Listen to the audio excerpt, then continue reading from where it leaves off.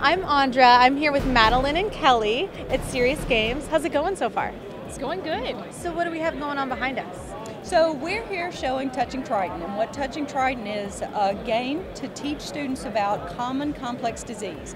So the premise is it's a 20-year space mission, and students are going to have to make medical packing decisions. So they have to look at genetics and environmental factors and make some decisions for their crew members. That's Right, incredible. because you can't pack everything. You know, when you're packing a spaceship, there's a space limitation there. Absolutely. And so students have to figure out what diseases do they think are most likely to happen for these crew members over the next 20 years, because those are the things they want to pack to either try to prevent or treat if they happen. That's insane.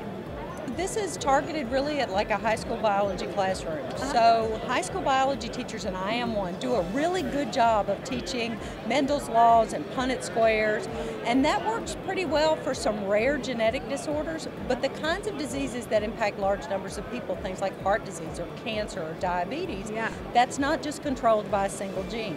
So this is actually designed to get kids thinking about all of that complex in a way that, that really engages them.